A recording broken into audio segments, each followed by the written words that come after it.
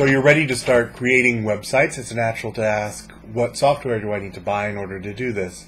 The answer is you don't need to buy any software. We'll talk a little bit more detail about that later on. But there are some things you can do to set up your computer to make it a little more easy to create web sites.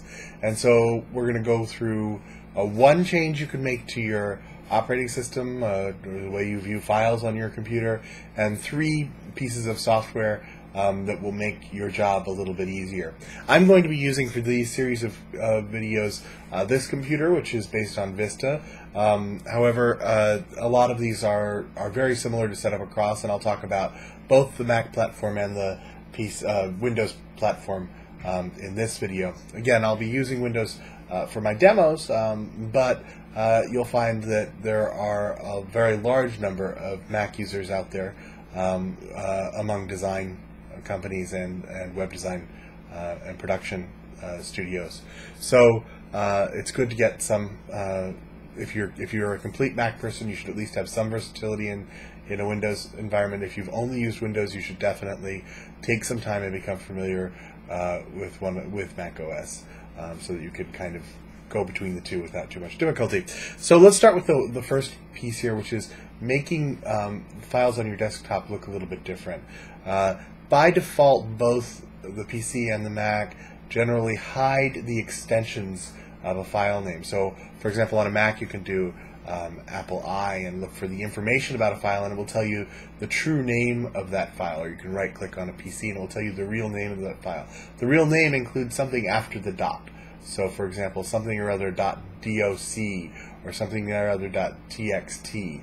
That .txt and the .doc are part of the file name, but the operating systems don't show you what those are. That can be really inconvenient if you need to manipulate the extensions on a file. So it's a good idea to not hide those, to show those extensions. In Windows, you can do that by opening up, and it's a little bit different depending on which version of Windows you're looking at. Open up Computer or My Computer, and you can look on Vista Organize, Folder and Search Options. We want to click on View in there, and we'll see here that I have this one unclicked, Hide Extensions for Known File Types. You want to make sure that that particular option is unclicked and that you are not hiding extensions for known file types. For Mac, you need to go into the Finder, and it's actually a little bit quicker. You go to the Finder Preferences, and you indicate there that you want to be able to see the extensions for all your files. Again, this isn't vital. You can do without it, but it'll make your life a lot easier and will, especially when you're starting out, will prevent some early confusion when you think you've named a file something and it's actually named something else. So that's the one little change. As I said, I want you to download 3 free pieces of software. The first of these, if you aren't already using it, is Firefox. I have Firefox loaded on this machine now, but if you go to Get Firefox, you'll be able to download the Firefox browser. Why Firefox? Why develop in Firefox? There are lots of other good browsers out there, and I actually use another browser very frequently. But when I'm developing for the web, I use Firefox. One of the reasons for this is that it's a standard kind of the rendering of HTML is done in a standard way. It is not, at least at present, the most popular browser. I don't think anyone's measuring it as that. Right now, Internet Explorer, in its various versions, is still the most popular browser out there. And that means you can't ignore Internet Explorer.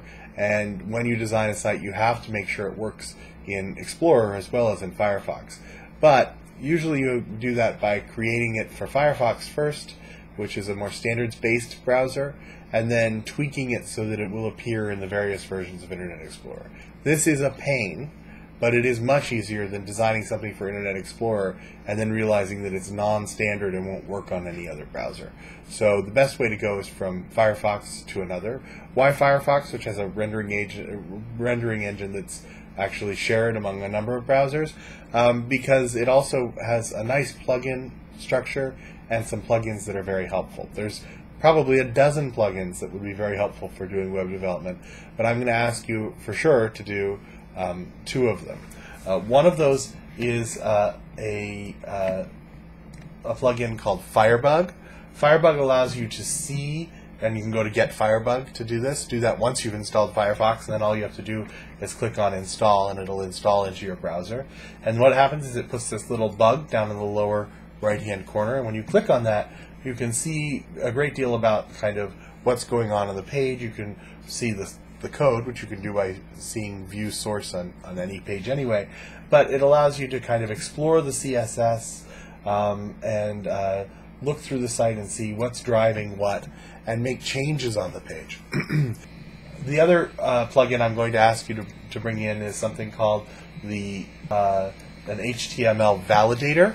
What this does is allows you to check and make sure the code for whatever page you're looking at is actually a valid HTML code.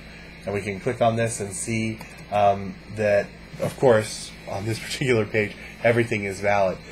The second piece of software I'm going to recommend, and this differs a little bit from PC and to Mac, is an FTP client. An FTP client will allow you to use File Transfer Protocol and move files from your computer up to a web host, up to a server, and from the server back to your computer as well.